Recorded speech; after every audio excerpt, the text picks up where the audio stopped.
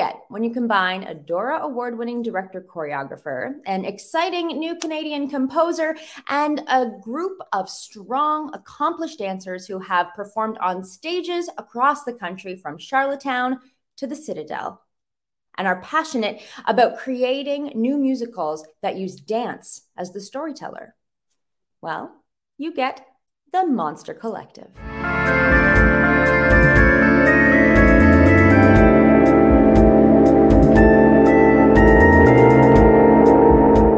Joining me today is director, choreographer Stephanie Graham and the mind behind Monster, as well as two members of the Monster Collective. We have Sarah Obrecht and Natasha Strilchuk. Thank you all for joining me.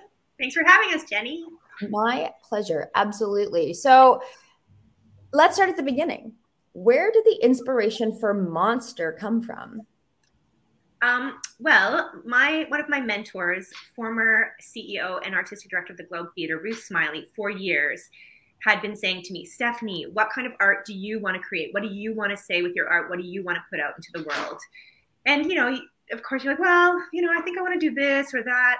But we were all on this crazy hamster wheel of this business, and there never seems to be enough time. Anyway, sidebar. Fast forward a few years later, I'm sitting in a meeting with Mitchell Marcus at Musical Stage Company, actually talking to him about theater making movement, which of course Sarah and I co-founded. And he said, Steph, you and Kevin should do something together, like something that's, story driven with dance or movement. And so, that seed got planted. And then of course the pandemic happened, and I said to myself, well, I don't have an excuse anymore about time. Mm-hmm. So I really sat down and I presented Kevin with 3 different ideas, and he really gravitated towards this one. I think he felt it was really contemporary and relevant. And I think as artists, we all struggle with imposter syndrome. And as women, I think we have so many voices coming from the outside saying, we're not this, we're not that, we're not this. We all have, well, not everyone, but a lot of people have that running commentary in their head. Things that we say to ourselves that really just shouldn't be there, but somehow we justify it. So the piece is really developing into something about like, how do we coexist with this voice? Mm-hmm. I heard a collective, yes, when you said that. I feel like that's so very relatable. And especially when we're talking more about like mental health, and we're talking about self-care and about being really honest and authentic, especially when we've had so much time, like you've said, to really sit with ourselves in that space. So I think it's so timely that a piece like this is being created, and that is so relatable. So you brought on Kevin Wong, that we just were talking about, to work on the music, who is an exciting Canadian composer. And you also brought in writer Ellen Denny to do script supervision. What was it about them that made you want them to be part of the Monster Collective? Well, Kevin, again, I think he's one of the most exciting new Canadian writers in music theater. And I've always just gravitated towards his music. I think it's really exciting. And, we've collaborated on a few things over the pandemic and sort of really have a great working relationship. And then of course, my own imposter syndrome, like I've never written anything. I don't know what I'm doing. I need someone to help me, someone who actually knows how to write things. So that's when I reached out to Ellen Denny and said, I think we need someone to help us craft like the story and make sure we're being really clear. So Ellen's been a great help to the entire collective of asking us, like, is the story clear here? And really asking us great questions. Getting to watch him compose in real time, like in action, was probably one of the coolest rehearsal hall experiences of my career. Like, it's really I was blown away. Yeah. Mm-hmm. I bet. Well, that leads to my next question. Brilliant segue, Sarah Obrecht.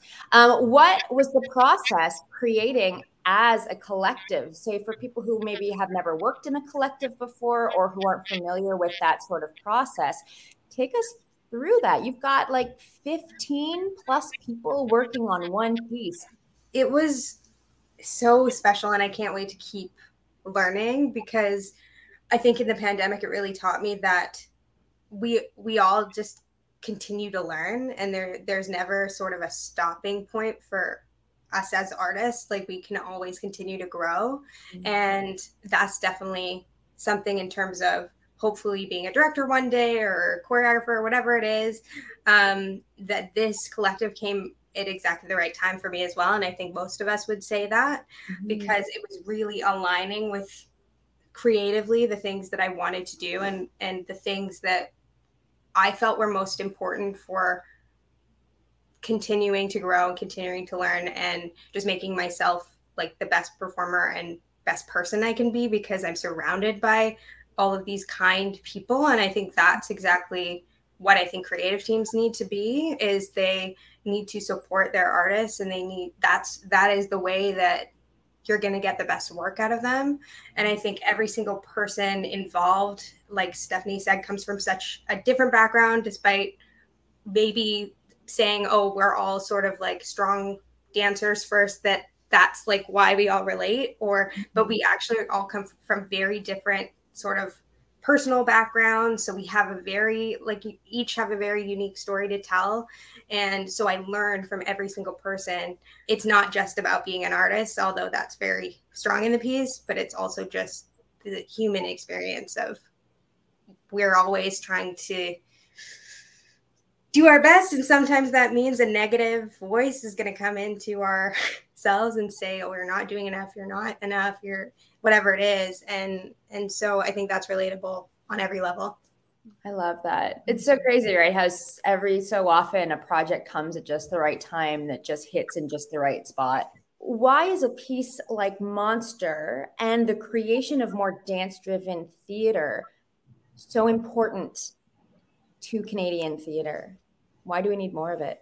If you think of those like golden age shows that have, your singers that are the leads in it, and then we've got a chorus of 30 dancers. And a lot of times I think that is the misconception about musicals, is that, okay, the dancers are the background, are the backup to these characters, rather than, being an equally important part of the world in the theater. I think a lot of new work is being made and it's super exciting, but I think it often, I'm not going to say all the time, but often is neglecting dance as an art, as a storytelling device, or in the script. So what was cool about this is it was a very unique process. I mean, obviously the devising of it collectively, but also that we were leading with movement and collaborating with Kevin, the composer, in real time, as I said, was really, really cool. I think the misconception sometimes does come from people that don't necessarily have a dance background, thinking, oh, I'm not a dancer, so dance doesn't affect me. Or composers going, I don't know, I don't understand dance, I'm not going to include that because this is my discipline that I understand. And so I'll write what I know, which is this. But one thing that was pointed out at Theater Making Movement, not to plug it again, but one thing that was brought to the forefront, I think it was by Ingrid McKinnon, who's a movement director, she's a Canadian movement director who's based in the UK. She was talking about, like, we all have a body. And so regardless of whether you're, a leading lady who doesn't have to kick their face wearing a plate, you still have to move your body on the stage. So I think that's kind of where we're hoping to kind of shift that pendulum a bit, or at least kind of educate theater artists about creating theater with movement as a component, because we all have a body, whether you're, going to do that triple pirouette, kick your face, or whether, it's just how you're walking in space. Stephanie, do you want to weigh in on that? Yeah, and I think there's a universality in movement and how we understand movement as a human. So by telling parts of the story with movement, you actually don't need words, and everyone on the planet, whether what language you speak, can understand what that narrative is. And I think that's pretty powerful.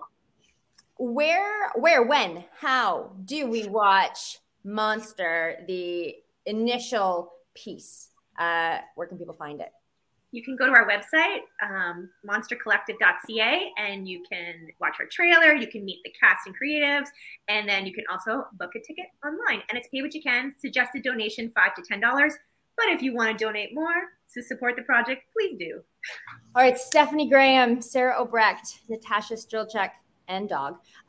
Thank you all so much for taking the time to chat. All the best with Monster. Cannot wait to see it, and can't wait to keep track of all the waves that you all are making in our business. Thank you for doing what you do. Thanks, Jeni. Thank you. Thank you, Jeni. All right, here it is, y'all, the trailer for Monster.